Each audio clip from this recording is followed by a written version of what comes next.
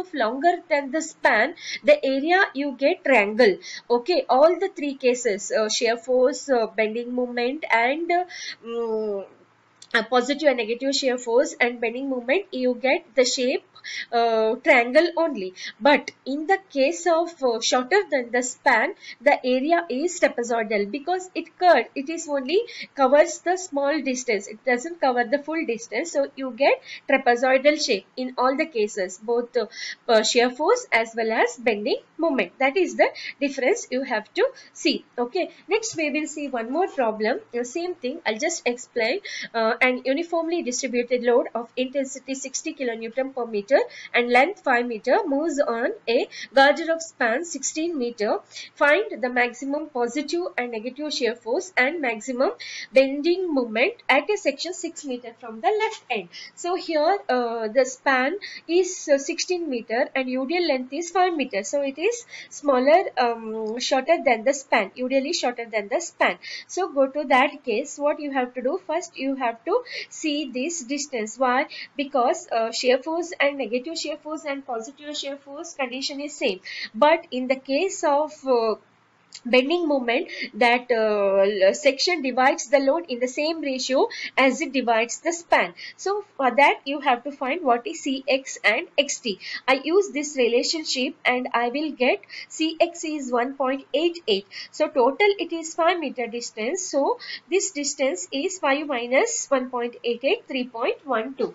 Next, so negative shear force, it is only till 5 meter length. So to full it is AP of span 16 meter. So section is at a distance of 6. So X is 6. So this distance XB is 10. Now negative shear force, how to draw? This is like this, negative shear force till 5 meter. Total it is 6. So what is that? So here 5, remaining is 1 meter. So I name it as C. Next, what about positive shear force? That is till here it is 5 meter. So total it is 10 meters. So remaining is also 5. I name it as D. Next, bending moment. As I said already, we calculated this. So just write that this is C to X, then X to D. So then draw the diagram ILD. So negative portion, left portion is negative AX, then XP is right portion positive. Then the same thing, bending moment, extend this to here and here. Now you have to find what is at C, what is at X, and what is at D for both shear force and bending moment. Draw ILD for shear force first, that is minus Y by L. Find at different points. First, if you consider left portion AX, this point at A, Y is equal to 0. So find at C, Y is equal to 1. Find what is that. Then at X, Y is equal to 6. Find what is that. Next, go to the right portion, this portion at X. What is Y?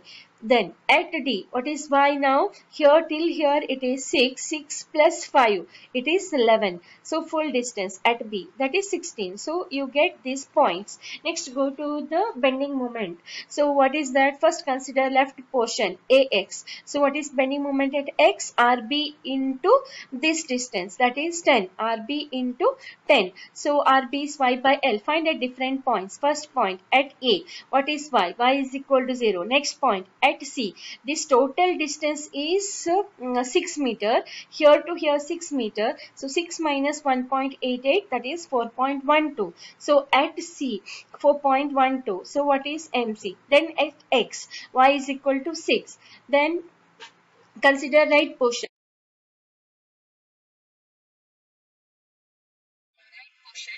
That is X and P. Okay, so what is that? Bending moment at X. So unit load is in between X and B. So I consider bending moment this side. So bending moment at X is RA into this distance, that is 6. So RA into 6. RA is L minus Y divided by L into 6.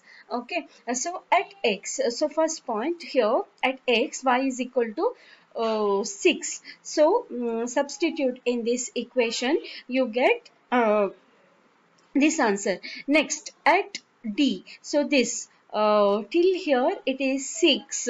6 plus 3.12, that is 9.12. So you get MD is equal to 2.58. Next at B, that is full distance, that is 16 meters. So B at B that is sorry at B moment is equal to 0. So once if it is done, then you can transfer these points to the diagram. Okay, so what is for a shear force at A it is 0 left portion, then at C it is minus 0.06, then at X minus 0.38, then right portion at X 0.62, then at D it is 0.31, then bending moment at A0, at A0, then at C it is 2.58, at C 2.58, at C 2.58, then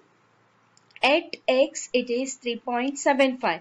This is left portion. Then go to the right portion, that is at X it is 3.75, then at D it is 2.58, and at B it is 0. Once if it is done, then you can calculate what is maximum positive shear force, negative shear force, and bending moment. What is that? Maximum positive shear force is equal to intensity into area of ILD covered by load. So intensity in this problem it is 60, and area of the ILD covered by the load. So first for positive shear force, this is the area. So again it is trapezoidal. So what is that? 0.62 plus 0.31 divided by 2 into this distance. What is that distance? That is 5. So like this, and multiplied by intensity, that is 60. So 60 into 0.62 plus 0.31 divided by 2 into 5. That is positive shear force. Negative shear force is again intensity into area of ILD covered by the load. So you have to refer negative portion, that is intensity is 60 into 0.06 plus 0.3 divided by 2 into this distance, that is again 5 meter. Okay, this is minus, therefore I have written minus 66 you get. Then maximum bending moment, again intensity into area of ILD covered by the load. Here there are two portions. First consider this portion. So intensity is 60, that multiplied by first 2.58 plus 3.75 divided by 2 into this portion. What is that portion? 1.88.